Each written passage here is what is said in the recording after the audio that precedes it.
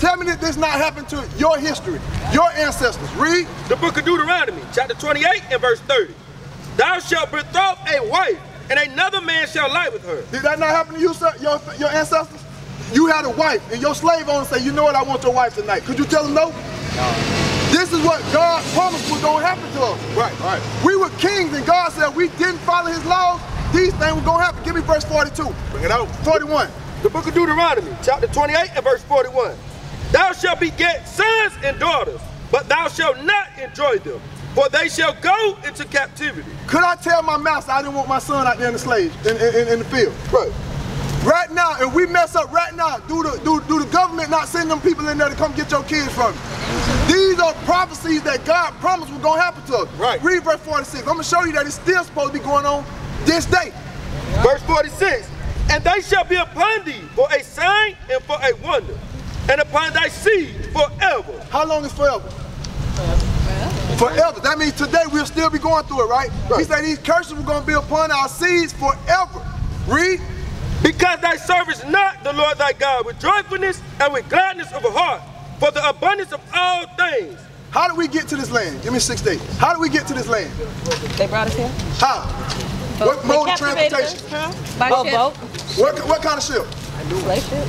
Slave ship. Were they comfortable ships? No. Let's see if that's prophesied in the Bible. The book of Deuteronomy, chapter 28 and verse 68. And the Lord shall bring thee into Egypt again with ships. Okay, he said he's going to bring us to Egypt again with ships. Remember, we left Egypt out of bondage. Give me that in Exodus chapter 20, verse 2. We left Egypt because we were slaves in Egypt. He said he's going to take us back to Egypt, which was bondage, by ships. Read. The book of Exodus, chapter 20 and verse 2. I am the Lord thy God, which have brought thee out of the land of Egypt, out of the house of bondage. So Egypt to us meant bondage. It was synonymous with bondage. Now read that again. The book of Deuteronomy, chapter 28 and verse 68. And the Lord shall bring thee into Egypt again with ships. Right here he said the Lord gonna bring us to bondage again with ships. He was claiming Egypt, but Egypt was synonymous with bondage. Right. He's gonna bring us back to slavery with ships. By the way whereof I spake unto thee, thou shalt see it no more again, and there ye shall be sold unto your enemies. What happened to us when we got off the ships? What happened to us when we got off the ships? We were sold. We were sold to our enemies. Read that verse again. Hold on, she got a question. No, I just have questions about this in general. I actually have a close friend who's an Israelite. This is what this is, right? Come on up, I can't hardly hear you. No, I have friends that are Israelites. This is religion. Well, this belief. I was asking, she refers to any person who's not Native, Cuban, so pretty much like Native Americans and the Spanish and Israelites. So we're all supposed to be the same, the children of Israel. But she calls the wife of Esau. Esau. What exactly does that mean? That's who they are classified in the Bible. All the names we go by now were the names that the white person gave us after he enslaved us. Yeah, he changed the names of everything. So was disease one of the curses? Who? Disease. Disease, yes, that was one of the curses. Give me that. The book of Deuteronomy, chapter 28 and verse 60. 61. Okay. We'll go to 60 to 61. Moreover, he shall bring upon thee all the diseases of Egypt, which thou wast afraid of, and thou shalt cleave unto thee. Also every sickness and every plague, which is not written in the book of this law, them will the Lord bring upon thee, and until thou be destroyed. Okay, one last question. So, I didn't understand why, I heard leprosy was one of the diseases, like the major diseases. I didn't understand how a person of color can get leprosy if it wasn't a disease, like it's a curse, or it's Say that again? Like, okay, my friend was trying to describe to me like leprosy. It's a disease that African Americans contract more than like white people, but it's supposed to be one of the diseases from the curse. I don't understand why are we cursed? Is it because we didn't keep God's law? All of the diseases were, in fact, we just read, he said he's going to give us the disease of Egypt, then the disease is not mentioned in Egypt. So all the diseases we're going through is because we are hard-headed. Okay, so the curse is for us. The curse, give me Amos chapter 3 verse 1. I'm going to show you clear as day. 3 verse 1. Amos 3 verse 1. This is why we're going through what we're going through. And other people can do it and they don't go through what we go through. We're going to show you that. The book of Amos chapter 3 and verse 4. Hear this word that the Lord hath spoken against you, O children of Israel, against the whole family which I brought up from the land of Egypt, saying, you only have I known of all the families of the earth. What did he just say? You only have I known. He was talking to Israel. He said, you only have I known of all the families of the earth. Read. Therefore, I will punish you for all your iniquity. So therefore, he's going to punish us. Not the other nations. He's going to punish us because he only gave his laws to us. Did you know that? Sirach 38:15. Give me Sirach 38:15. These are the things that the churches are not teaching our people. The book of Sirach, chapter 38 and verse 15. He that sinneth before his maker, let him fall into the hands of the physician. Who is the physician? The doctor? The doctor. So the Bible tells us quickly, if we sin, we're the only one who were given the laws. So if we sin, which is breaking the laws, we're going to fall into the hand of the physician. So dealing with sickness is only dealing with us. We are the ones that's going to suffer because we were given the laws.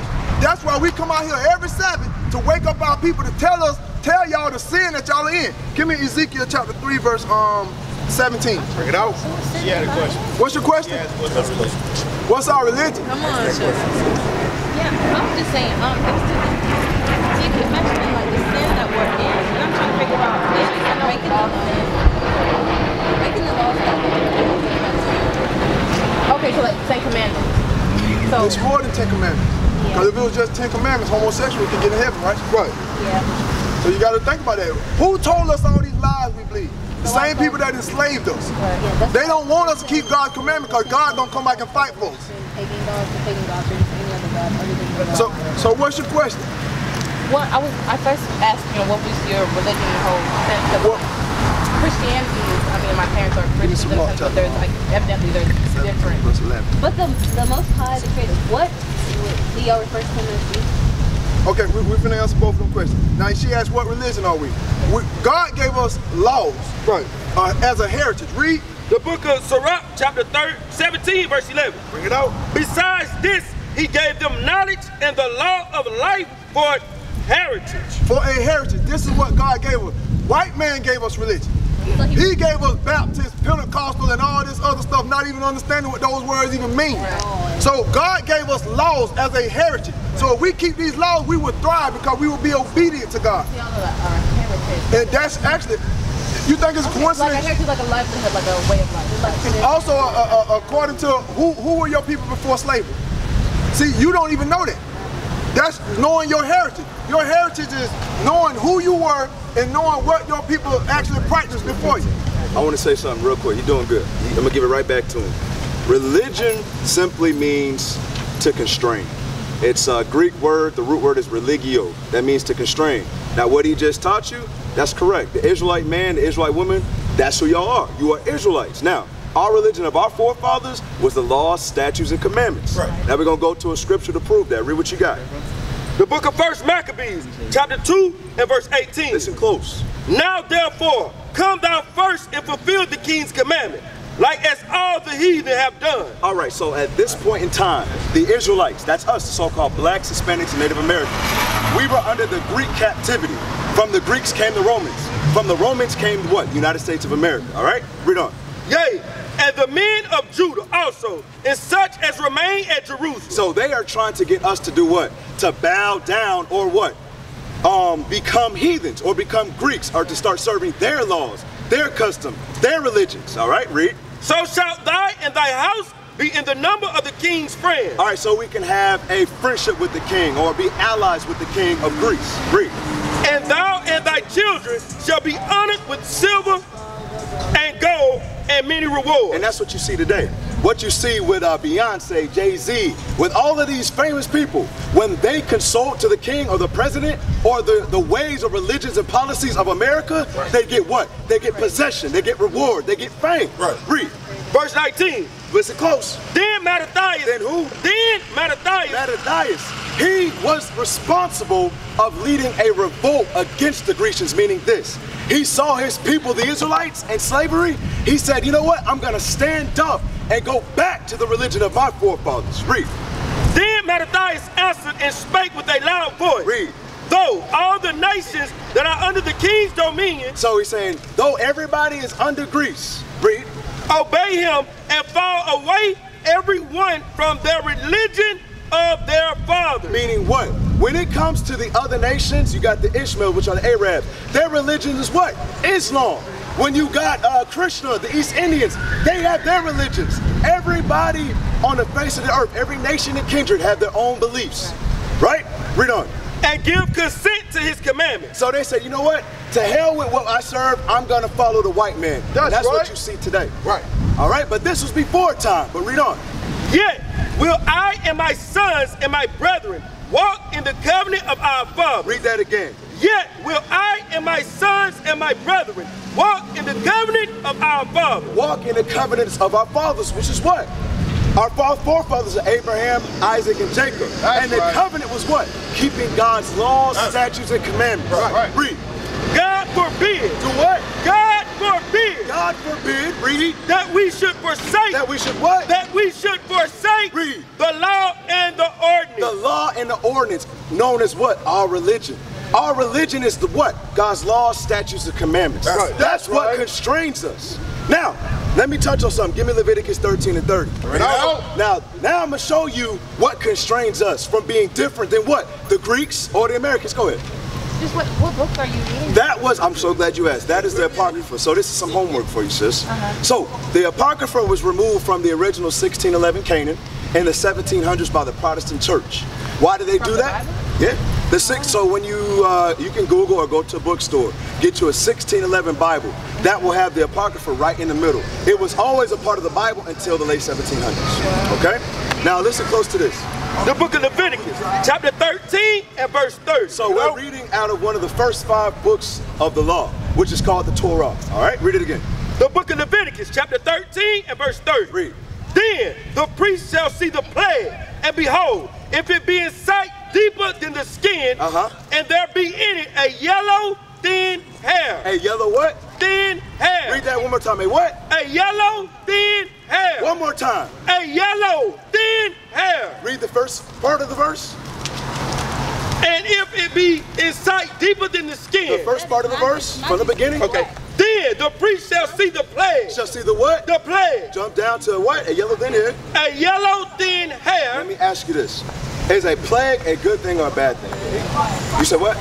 You say bad, right? So read it all the way through for the sisters. The book of Leviticus, chapter 13 and verse 30. Then the priest shall see the plague, and behold, if it be in sight deeper than the skin, and there be in it a yellow thin hair. A yellow thin hair.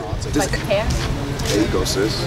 There you go. Now, sis, you are an Israelite. Why? Because that just resonated with your spirit, sis. You understood what the law just said. A plague is something that's bad. A yellow thin hair, when it comes to the word blonde, that's a French for yellow. Right. That's all it is. Now, Proverbs 3 and 31. Check this out, sis. That's not our natural hair color. Right. But where do we learn it from? Think about what we just read about in Maccabees about the Grecian captivity. Everybody said, to hell with our ways, to hell with our religions. We gonna do what the white man do. Watch what the Bible says. So how come we have people of color who are born with natural blonde? Is that just from the mix? I like what you're bringing out. Check this out. Read this. The book of Proverbs, chapter 3 and verse 31. Envy thou not the oppressor. It says, envy thou not the oppressor, meaning what? Who has dominion over us right now? It's a so-called white man. We know that. But the scripture says what? Envy thou not the oppressor. It means don't chase after what they do. Right. Read. And choose none of his ways. And do what? And choose none of his ways. And choose none of his ways. So when my sister asked the question, what about people who are naturally born like that? Hey, it's natural. It is what it is.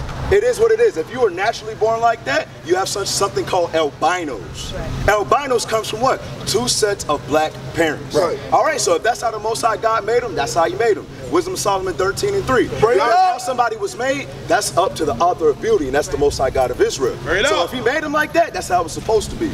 But in this situation, it's not the same. All right, read that. The book of Wisdom of Solomon, chapter 13 and verse 3. Read that. With whose beauty? With what? With whose beauty? Read. If they being delighted took them to be gods, let them know how much better the Lord of them is. The Lord of them is, it's talking about the Israelites. Read. For the first author of beauty. The first author of beauty. So it can't be Donna Karen.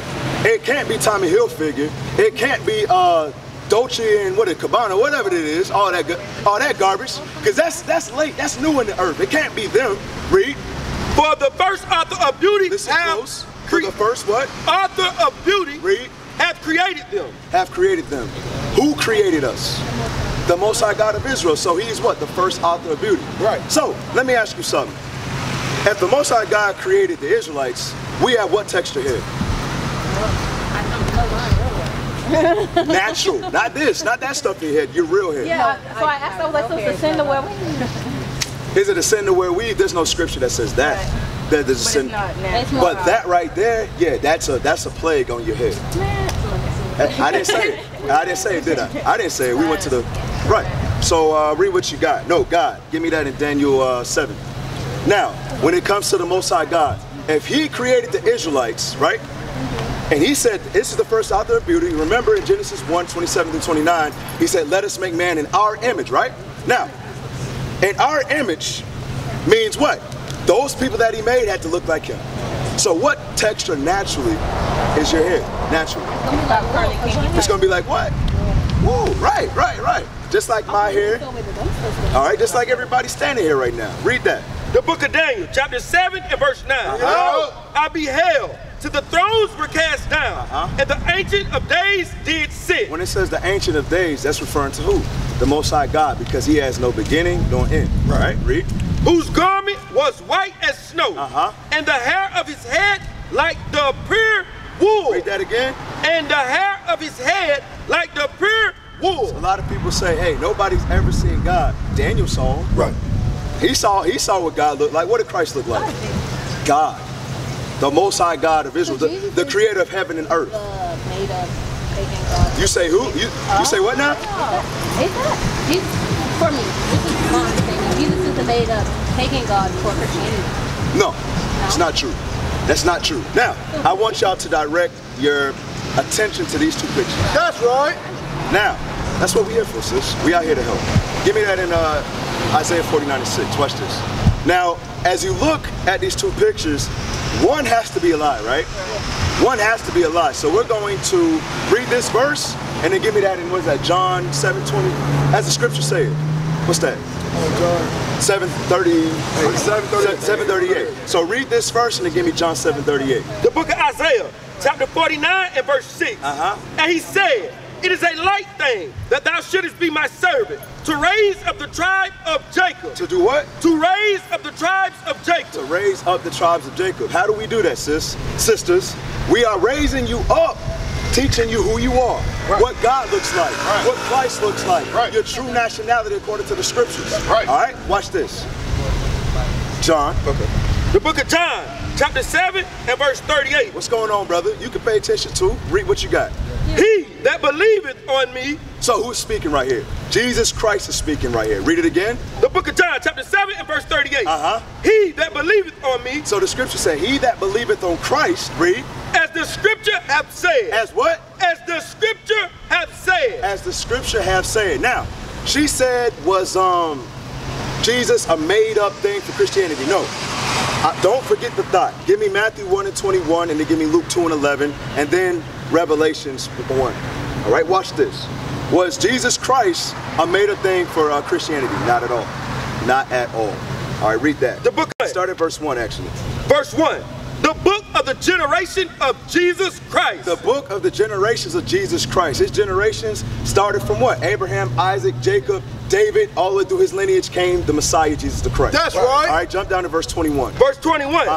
And she shall bring forth a son, and thou shalt call his name Jesus. Shall call his what? Name Jesus. What does it mean? For he shall save his people. For he shall do what? Save his people. It's a title. Jesus means, it's a title. That's all it means. It means that he will save. Read Luke 2:11. Watch this. Luke 2:11. So now we're giving you the sense of the scripture, so you don't have to ask these questions like, why is this, why is that? We're just going to go to the Bible and prove it to you. Right. All right, read that. The book of Luke, chapter 2 and verse 11. So where does Christ come from? Where do you get Jesus Christ? Where do you get that from? Read this.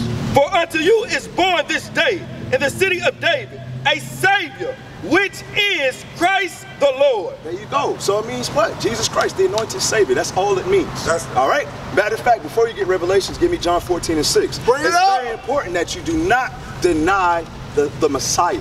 Right. Because that's the only way to the Father. Right. All right, read what you got. The book of John, chapter 14 and verse 6. Jesus saith unto them. This is out of the mouth of our Lord Savior Jesus the Christ. Read. I am the way, the truth, and the life. Read. No man cometh unto me, unto the Father, but by me. Read that again. Jesus said unto them, I am the way, the truth, and the life. No man cometh unto the Father, but by me. So if you deny Christ, you deny the Father. Right. Understand that thing. Now, let's find out what Jesus Christ looked like according to the scriptures. Bring it out. All right, read what you got. The book of Revelations, chapter 1 and verse 14. His head and his hairs were white like wool. So it say, wait, read that again. His head and his hairs were white like wool. Doesn't that sound like somebody that we just read about? Who does that sound like? Well, we just read about somebody else who had woolly hair. Who? Say it louder. God. The Most High God, exactly. Wait, give me that in John 14:9. Now I'm getting confused again. So, okay. So the Most High and Jesus Christ, two separate people, right? Two separate people. Okay, That's right. See, wait. Hold on. Say your statement again. I want you to say that again. Watch this. Say it again. The Most High and Jesus Christ, two separate people. Yes. And you said what after that? You said say exactly what you said after that. You said you are no longer confused. Well, yes. You're no longer confused. Give me John 8:32. That's what we out here for, sis. They both look like one's the Father, one's the Son. Exactly. One's the Father, one's the Son. I know that, but I'm just saying, you said David saw God, who saw God? Daniel. Daniel saw God. But then that was the description, but I thought that was Jesus. No. We'll go over it again. We'll clear it up. So in the book of Daniel 7 and 9, that was Daniel. He saw in the vision. He saw what the Most High God looked like. Okay. Now we're in Revelations 1 and 14, reading about how John saw the Messiah, Jesus. Okay. And they looked alike. Okay. Now, I want you to read Revelation 1 and 14, then John 14 and 9. Watch this. The book of Revelations, chapter 1 and verse 14. So we are over here teaching what Jesus Christ and the Most High look like according to the scriptures, okay? Just in case you wonder what we teach. Read that. His head and his hairs were white like wool. John 14 and 9. Okay. This is what Christ said. Because we just read in Daniel 7 and 9 that the Most High God had what kind of hair? Woolly hair. Read this. The book of John, chapter 14 and verse 9. Jesus said unto him, have I been so long time with you, and yet hast thou known me, Philip? Read that again. Have I been so long time with you? So he's saying, have I not been here this long with you? Christ walked earth for 33 years. So he said, I've been with y'all this whole time. Read. And yet hast thou not known me, Philip? So he's saying, have thou not known me? Because he asked the question. He said, hey, what does the Father look like? That's what he asked him. Read. He that have seen me. He that have seen the Messiah, read. Have seen the Father. You ever heard of the term like father, like son? Child, you look just like your daddy. That's exactly what we read in the scripture. That's right. Exactly. Go back. The book of Revelations, chapter 1 and verse 14. His head and his hairs were white like wool. But this time, who's he talking about? Read verse 13. Verse 13. And in the midst of the 7 candlesticks. Look at this picture. Read. One like unto the Son of Man. One like unto the Son of Man. Who is the Son of Man? Who is that? Jesus the Christ. Read. Clothed with a garment down to the foot, and girt about the paps with a golden girdle. Read. His head and his hairs were white like wool. So his head and his hairs were white like wool. The hair on his hairs. The hair on his head and the hairs on his face were white like wool. Read. As white as snow. As white as snow. Read. And his eyes were as a flame of fire. His eyes were as a flame of fire. Give me that in Genesis 49. Why was that? So, anybody ever been to a family reunion or a cookout with your family members? They sipping on some strong drink and their eyes start getting real glossy and red, right? But a lot of my family have yellow eyes from that. You say yellow eyes? Yeah, a lot of the drunks in my family have yellow eyes. Let me ask you, have you ever seen like the light red or the dark red? So that's what we're going to read in the scriptures, all right? We're going to speak God's words. Watch this. The book of Genesis, chapter 49 and verse 12. His eyes shall be red with wine. His what? Eyes shall be red with wine. Luke 24 and 44. Because the prophets wrote about the Messiah. That's right. What do we read? Who wrote the book of Genesis? Moses. He wrote Genesis, Exodus, Leviticus, Numbers, and Deuteronomy. So when we read in the gospel, the Messiah who came to the earth, That's what they prophesied would come. Right. When John the Revelator saw the vision, he saw the same thing that the prophet Moses saw, Right. that the prophet Isaiah saw, Right. that the prophet Daniel saw, Right. that King Solomon saw. That's Watch this. The book of Luke, chapter 24 and verse 44. Read that. And he said unto them, these are the words which I spake unto you while I was yet with you, that all things must be fulfilled, which were written in the law of Moses and in the prophets and in the Psalms concerning me. And where did we just read that? In Genesis 49 and 12. All right, let's go back to Revelation 1 and 15. Bring it The up. book of Revelations, chapter 1 and verse 15. And his feet like unto fine brass. Now, what color is brass? Brown. Brown, exactly. Now, sis, y'all both got open-toed shoes, right? So your feet are the same color as your what? My skin. As your skin, right? Read on. As if they burn in a furnace. Now, if you burn something, what you get darker. Now, go to Daniel 10. The reason why we're going to Daniel 10 because it says one particular word that you cannot refute. Watch this, Daniel 10 and 5. Watch this. You know? The book of Daniel, chapter 10 and verse 5. And this is the description of the Messiah, Jesus the Christ. Read. Then I lift up my eyes and looked, and behold, a certain man clothed in linen, whose loins were girded with fine gold of Uphaz. We just read about the same description in Revelations 1. Read. His body also like the beryl, and his face as the appearance of lightning. So he had an aura, all right? A big aura around him. So you know that was the Messiah. Read. And his eyes as lamps of fire. Lamps of fire, red, just like it said in Genesis 49 and Revelation 1. Read. And his arms and his feet. Wait. And his arms and what? And his feet. So his arms and his feet, read. Like in color. Like in what? In color. One more time. In color. Read. To polish brass. So there is no argument. Right. Jesus Christ, the Messiah of the Israelites, is a black man. That's right.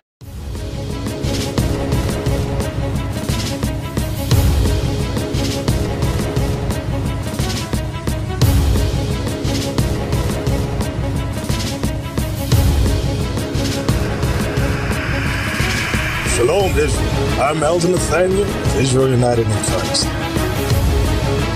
YouTube likes to shut our channels down, as some of you have noticed, ever so often. Subscribing to join IUIC will assure you will always stay connected to our YouTube accounts. We want to do our best to make sure this truth gets out.